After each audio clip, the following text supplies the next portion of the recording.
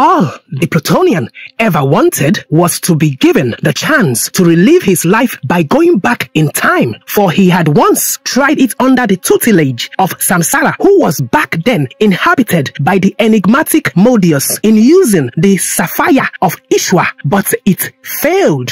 For as much as the Plutonian might come across narcissistic, he does have a conscience, not just in a way that makes sense to everyone. The basic concept, which is causing a rift between the Plutonian and Qubit, stems from the understanding of what Qubit meant by turning back the clock. For the Plutonian took Qubit's words out of context, in which Qubit explained to the Plutonian that if he actually wanted to send him back in time, like the way he thought, he would have sent the Plutonian to the prehistoric era, in where he would have to deal and contend with prehistoric monsters when he first shed innocent blood. For in all honesty, since they had been friends, the Plutonian had never known Qubit to lie, for he looks up to Qubit because Qubit is a man of high moral standard, and this angers the Plutonian the more as he now can visualize that him going back in time was a pipe's dream, for Mallus is dead, and at this time the world was at the brink of destruction, in a few hours or minutes away to the end. The Plutonian intention was to kill Qubit,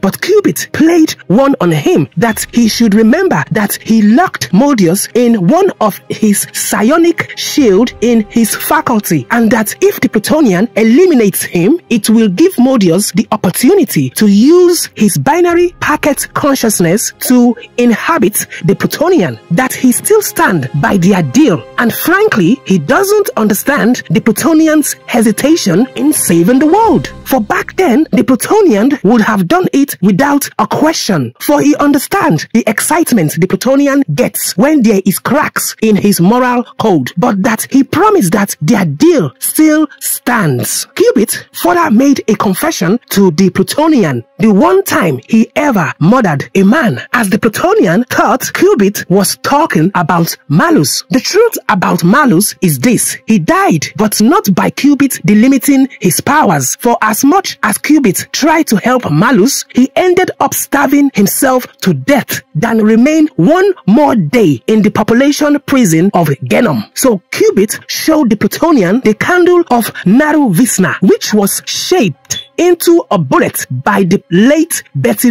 For when the candle of Naru Vishna is burnt in close proximity to the Plutonian, he becomes mortal and possibly vulnerable. For on that day, when the late Bette pulled the trigger aiming at the heart of the Plutonian, Qubit used his time interpolation to divert the bullet to kill the deceitful Orion, and since then Qubit had kept the bullet with no one knowing the wiser. Then Qubit made the bullet disappear, as the Plutonian wasn't sure if he should be grateful. So Qubit reminded the Plutonian about his confession on what he meant by the one time he ever murdered a man. Apparently, he was talking about the Plutonian. For when Qubit made the candle of Naru Vishna shaped in a bullet disappeared, he used his time interpolation to lodge the bullet in the Plutonian's heart as leverage. This really infuriated the Plutonian, letting Qubit understand that he should not think this gives him leverage, for he can think of half a dozen ways around the bullet. But Qubit dared the Plutonian, for whether the Plutonian likes it or not, time was of the essence, and if Qubit takes his mind off the bullet in his heart for a second, it might eventually explode and atomize the Plutonian. Now, I want you all to understand one thing. This was part of Qubit's plan, which projects onto the deal he made with the Plutonian in sending him back in time, in which he promised he will. But before that could happen, the Plutonian has to become a hero one more time, a hope for the future, a savior, and being the people's champion. For as much as the Plutonian comes across like he doesn't care, deep in his heart he does, for he was once a hero, and as they say, old habits die hard. For Qubit Qubit had made a polyatomic adjustment to the late Bette's gravity energy, which will scrub the Earth off the radiation. But only our hero, the Plutonian, is capable and strong enough to move this gravitation energy. As the Plutonian picked up the gravitation energy, for its absorption effect has a wide radius which will consume the poisonous radiation from the atmosphere. But remember, it's supposed to send the radiation into a black hole after disengagement, as Qubit told the Plutonian to circle every inch of the globe as fast as possible. Now, few minutes before the possibility of the world coming to an end, Gilgamesh and Kaidan had finally come to a decision to plant the ancient seeds from the tree of life. For when the seeds are planted, Gilgamesh will bless the ancient seeds in the soil with sacred words, and when the tree grows, its roots will spread through the globe wherever any living organism, human and beast, dwell. And in this moment, the world becomes forever immortal, as this will surely eradicate the radiation, but with the implication of turning off the clock of death for humanity, which will result into the gates of the afterlife being shut, making Kaidan lose her powers of summoning past ancient warriors. And worst of all, for humanity, time will cease, which will affect everyone's physical form. No growth, no diseases, no death. In full tears, Kaidan dropped the seeds, but from nowhere, through his quantum jumper, Qubit catch the seeds, letting them know that he had convinced the Plutonian to save humanity. And for the first time in a long time, Qubit has hope. The Plutonian flew further with all his strength in full speed, using the gravitation energy to consume the radiation from the atmosphere, and all eyes could see him doing wonders. For it was unbelievable, for he was once a hero. For he